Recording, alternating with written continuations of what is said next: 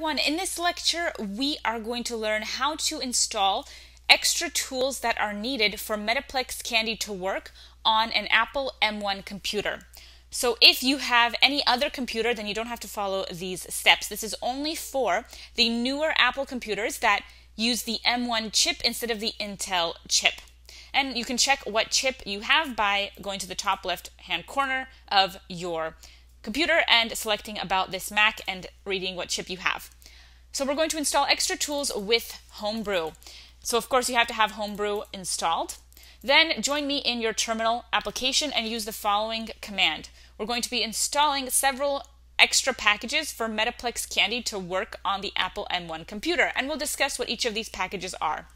So hit enter, and that is going to install these packages.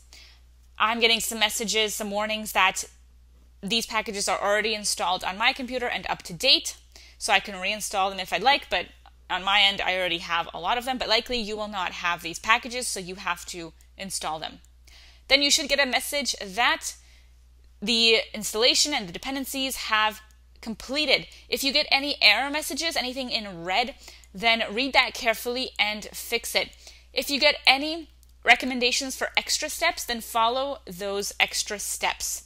Next, let's discuss those packages that we just installed. What are they? The main thing that you have to know is that these packages are there to enable Metaplex Candy on the Apple M1 computers.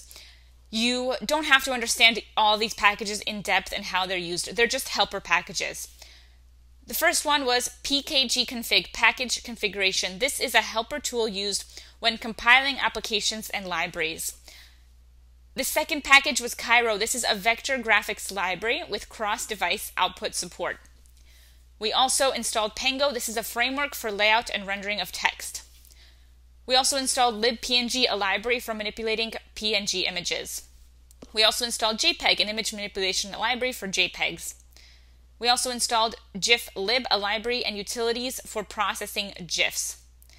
So as you can imagine, NFTs come in different file types, so that's why we install extra tools so that all those file types can work, and so that Metaplex Candy itself and its configuration can work.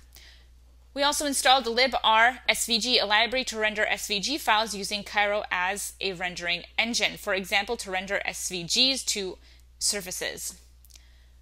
Alright, so that is how you can install extra tools. So now Metaplex Candy will work on an Apple M1 computer. Coming up next, we're going to learn how we can install Metaplex and Candy Machine, so don't miss the next lecture. If you liked this video, then go to training.mammothinteractive.com. We have tons more content on blockchain, web development, machine learning, and much more.